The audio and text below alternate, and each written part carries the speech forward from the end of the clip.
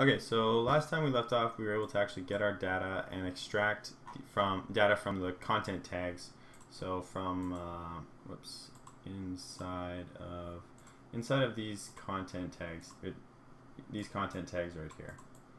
So we extracted the data successfully, and we were able to parse it and extract what was in between these ahrefs and what was in between these image source tags. So now we're going to go a little further, and we're going to create an object class to help us organize it for our card view. So we're going to create a new class. We'll call it, I'm just going to call it post, because each one of these is a post. It's a post to a particular subreddit. So I'll call it post. And inside post, we just need to create all the parameters that we're going to be getting. So we're going to be getting the title, we're going to be getting the author, we're going to be getting the date updated, we're going to be getting, the post URL, and we can get the, do I care about the user URL? I don't care about the user URL. We'll leave that out. And we'll just get the thumbnail URL. Okay, and then we just go get our default constructor, then our getter and setter methods. So I'm hitting Alt and Insert to insert these if you don't know what I'm doing. So just literally hit the Alt button, hit Insert, and you get this pop-up menu. You can get your getter and setter methods, or you can get your default constructor.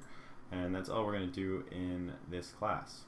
And in case I wasn't clear, this is what we're going to be displaying in the cards. So we're just going to have a title, the author, the date, the post URL.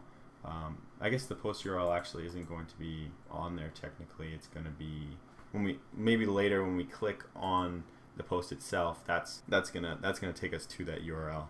And then of course the thumbnail URL to display the thumbnail in the card. So let's close that, and we'll go back to main activity here.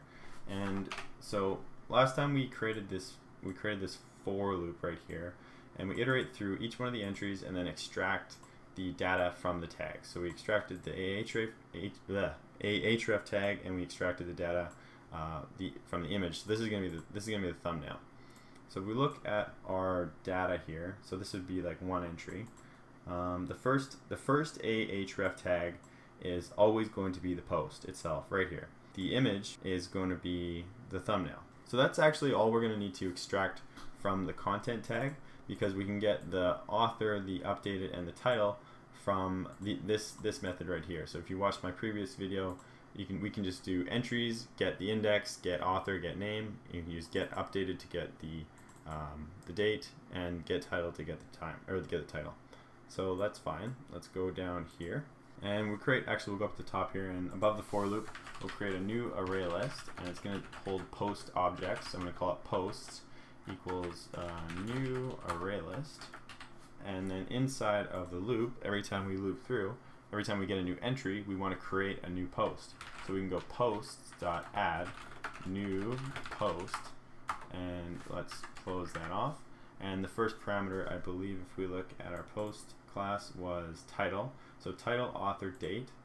So we can just do entries.get the index that we're at, and then get title for the first one, and then entries.get the index, and get author, get the author name for the author name, entries.get the index, and then get updated for the date and time.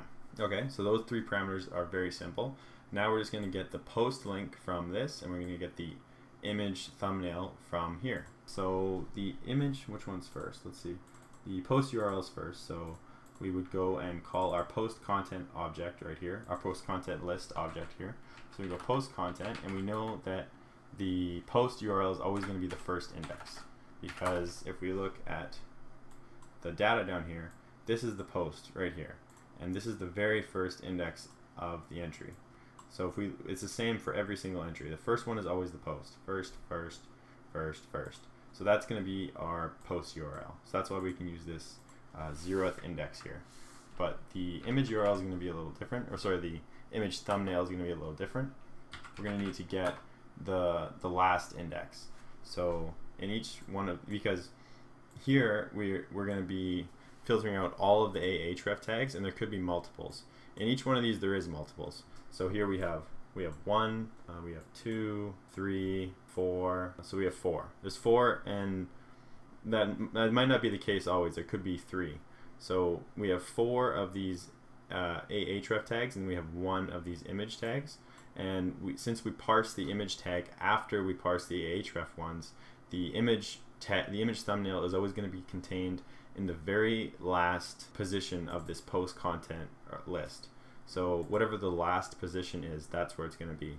So we can actually just go integer last position equals post content dot size, and actually the index is going to be 1 less, so we can just do that, and then we can pass the last position right here. Okay, and so now after this loop runs, we'll have everything inside of our posts array. So we have all the individual posts organized nicely and ready to put into cards.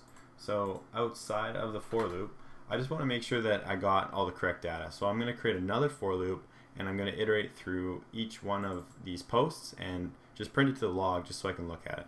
So we create another for loop, integer j equals 0, and j is less than posts.size, and j plus plus, and then we'll do log d.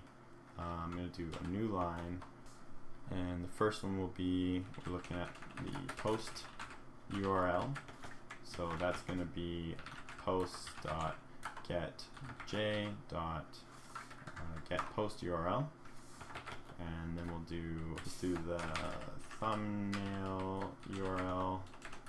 I guess it doesn't really matter what order. I'm just going to copy this actually. Get that down there. So we'll get the thumbnail URL, okay. And next we'll do the title. So paste that again, and this is going to be get title, okay. And the next one will be author, and this will be get author, and then the last one is updated.